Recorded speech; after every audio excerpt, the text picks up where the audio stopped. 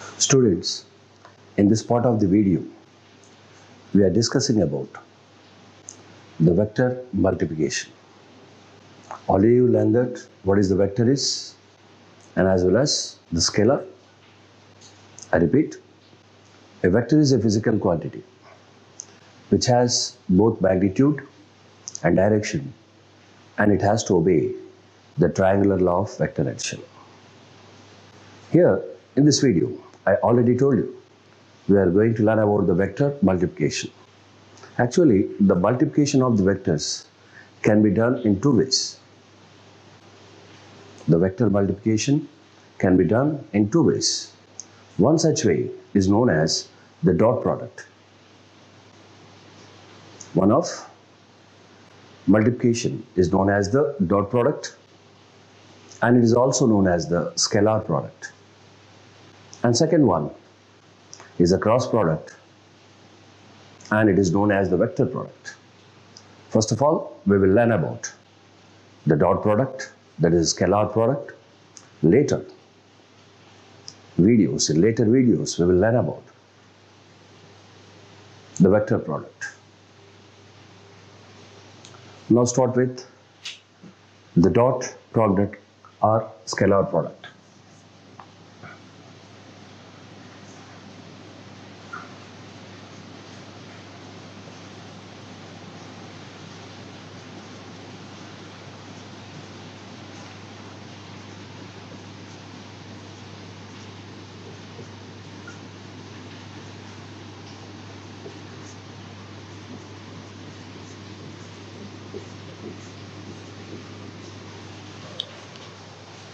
Okay, first of all, we have to understand what is meant by the dot product. It is very simple. Dot product is the product of the magnitudes of the two vectors with the cosine of the angle between them.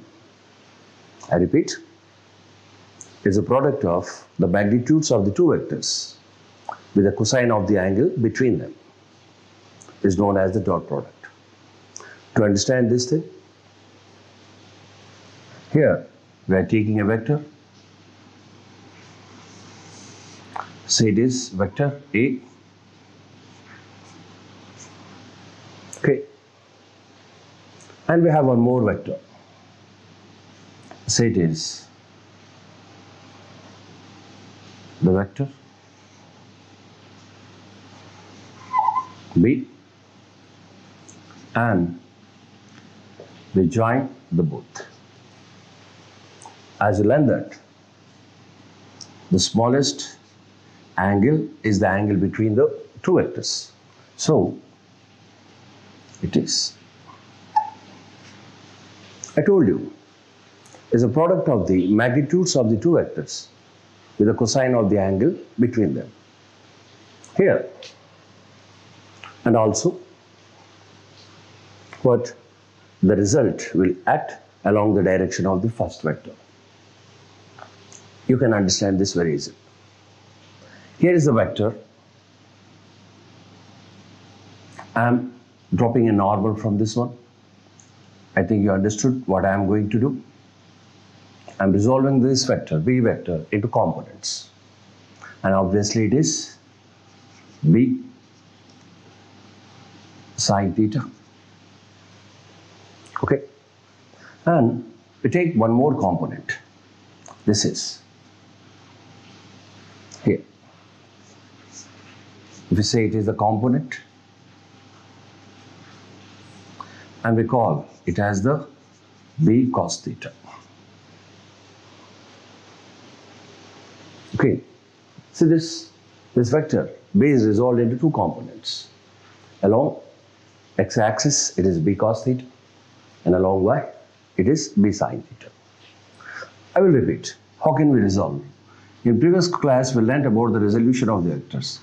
If you take it as the xy plane and say it's a position, we are taking a position vector and we constructed a triangle here OAB, and you know that It is opposite and it is a vector, a bar, and we write it as ay and this component as ax. Here, from this triangle, we know that sine theta is equal to what? AB by OA. AB, we took it as AY by A. That is, AY is equal to A sine theta. Similarly, if we take this side, then if we write the cos theta is equal to OB by OA. That is what? OB is equal to AX upon A. That is, AX is equal to A cos theta. It is the actual process of resolution of the vectors. We resolved a vector A bar into two perpendicular components. Along the y-axis, we set it as the AY, and along the x it is AX. And if you write the unit vectors, then it is I cap and it is j cap. That means what? A bar is equal to AX I cap plus AY j cap, or AX is equal to A cos theta I cap plus A sine theta j cap. Remember this. We are doing here the same. We resolve this vector B bar into two components. One has the B sine theta and B cos theta. That's I cap is the j cap. These are the vectors. According to the definition, what is the dot product of the two vectors, of the scalar product? It is the product of the two vectors. That means magnitude of the vectors with the cosine of the angle between them. And it has to act along the direction of the first vector. See this? Here I am taking the multiplication of these two vectors. It can be done like this.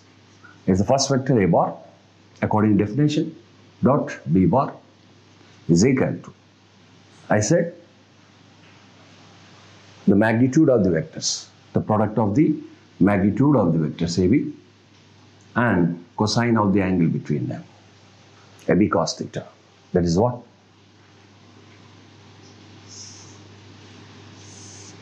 A bar dot B bar is equal to AB cos theta. We call it as the dot product or the scalar product of the two vectors. Then we will go with the multiplication of these. How we will multiply? Okay, for example, you say a vector A bar is equal to X I cap plus AY j cap plus AZ k cap. We took the three-dimensional plane. And similarly, B bar is equal to Bx I cap plus By j cap plus, already learned that the dot product of the two vectors A bar dot B bar is equal to AB cos theta. Okay, and we are multiplying it. A bar dot B bar is equal to X I cap plus AY j cap plus AZ k cap multiplied with what? Bx I cap plus By j cap plus Bz k cap. We are multiplying these two vectors. Okay, and we have to multiply these terms.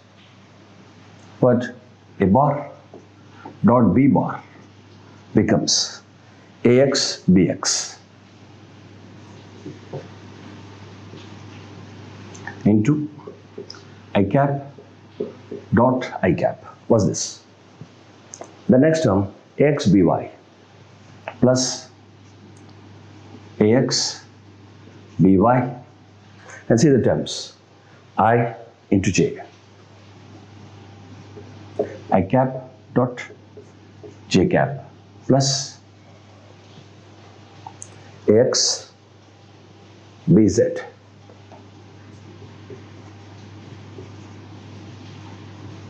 I cap dot K cap. Okay, we complete the first term. Then plus Ay Bx, Ay Bx J cap dot I cap plus Ay By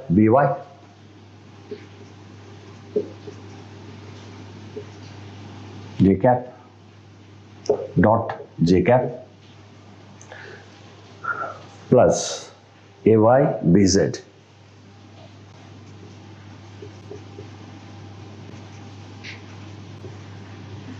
J cap dot K cap plus Az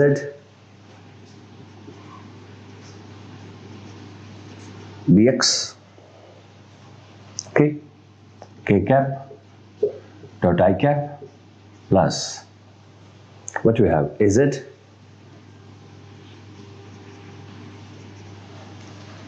By, that is K cap dot J cap plus Az Bz multiplied with K cap dot K cap is a vector multiplication. Now we have to multiply these vectors. That means the unit vectors. We have to understand what result we yield. If you take what I cap dot I cap, okay, means what? Here you can represent the system like this. The origin, it is x-axis, say it is x dash, it is y dash, as the y, unit vector I cap, at I cap, j cap, and if you consider the third axis, it is k cap and it is k cap. If you watch them closely, you will understand that these vectors are mutually parallel to each other. I cap dot I cap, comma, j cap dot j cap and k cap, okay, and k cap. These are mutually parallel. And we are going with vector multiplication. We know that A bar dot B bar is equal to AB cos theta. Okay? A bar is a vector I cap dot I cap is equal to I into cos theta. Theta is equal to 0. As you know that cos 0 is equal to 1, then I cap dot I cap is equal to 1. In the same way, if you multiply j cap dot j cap is equal to 1 into unit vector, it is 1 into cos 0. It is 1. Similarly, k cap dot k cap is equal to 1 into cos 0. Again it is 1. What does it mean? I cap dot I cap is equal to j cap dot j cap is equal to k cap dot k cap is equal to 1. And if you watch these vectors, I and j are mutually perpendicular. I and j are mutually perpendicular, and j and k also mutually perpendicular, and k and I also mutually perpendicular. That means now we are doing what we are doing now. I comma j, okay, j comma k, and k comma I are perpendicular. So theta is equal to 90 degree. We are doing the same thing again what we did here. We know that A bar dot B bar is equal to AB cos theta, that is I bar dot J bar is equal to 1 into 1 into cos 90, it is equal to 0. Similarly, J bar dot K cap is equal to 0 and K cap I cap is equal to 0. What does it mean? When the vectors are perpendicular to each other, okay, the two vectors, what? The result is 0.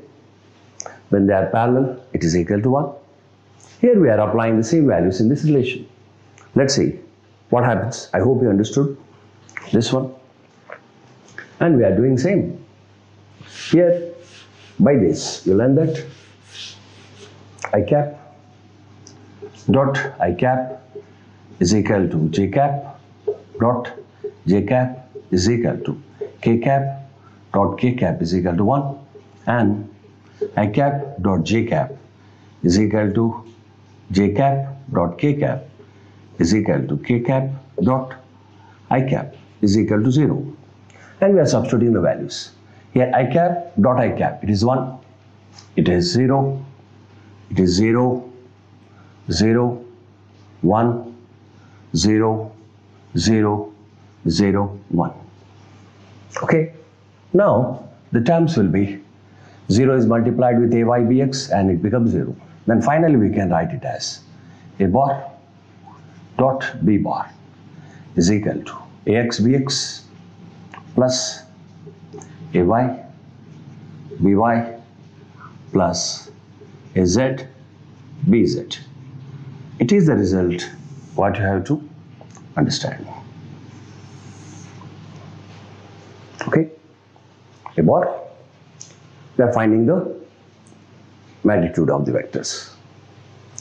If you say take the same relation, first we have to find out A, what is the magnitude of the A.